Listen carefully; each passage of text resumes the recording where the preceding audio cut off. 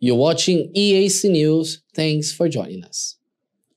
Now for a look at news making international headlines this Friday, 14th of January.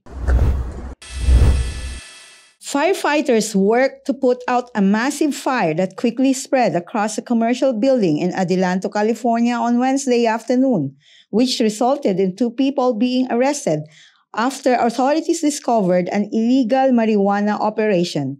The fire spread to a commercial courtyard, with fire crews battling flames and trying to repair downed power lines. The San Bernardino County Fire Department was the lead agency battling the fire with the help from the Apple Valley Fire Protection District in the Victorville Fire Department. A knockdown was reported around 8:27 p.m.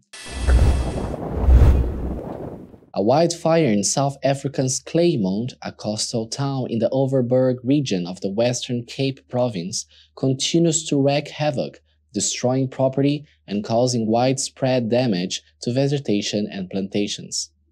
The Kleinmond fire is raging just outside Cape Town, stretching local firefighting resources to their limits. The last estimate that we had was this morning. We're looking at about 3,700 hectares then of fynbos and pine and slash.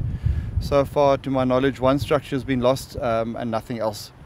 So we hope we are able to save all the structures. I left my city, that settlement. It's a wildfire. Yeah, we saw it in 2 days back, this fire, but they try to manage it, but not yet. Yeah, they try to control the fire, but the fire is damaging the city now. The winds are not helping, local residents say, and a wind shift will make the extinguishing efforts a lot more difficult. The western side of the area was under threat. A Huey helicopter is releasing down water on the fence line.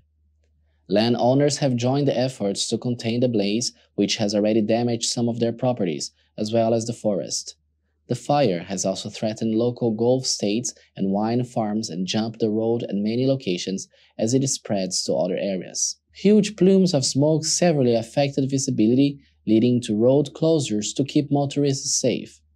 The fire is being fanned by the southeasterly winds that usually arrive in the summertime and make the blaze very difficult to contain. For now, firefighters will continue with their efforts to contain the blaze and are hoping that respected rainfall will assist them.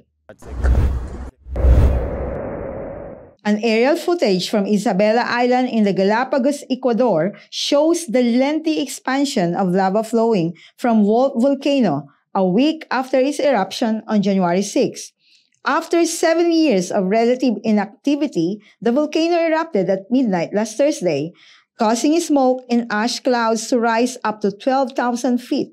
Lava flowing from the volcano has covered about 15 kilometers and is moving through the path of past eruptions, said the Ecuadorian Ministry of Environment, Water and Ecological Transition. Ecuador's Environment Minister, Gustavo Manrique, visited the site 3 days after the eruption and said the lava was less than 5 kilometers from the coast and flowing far from where wildfire species are primarily located.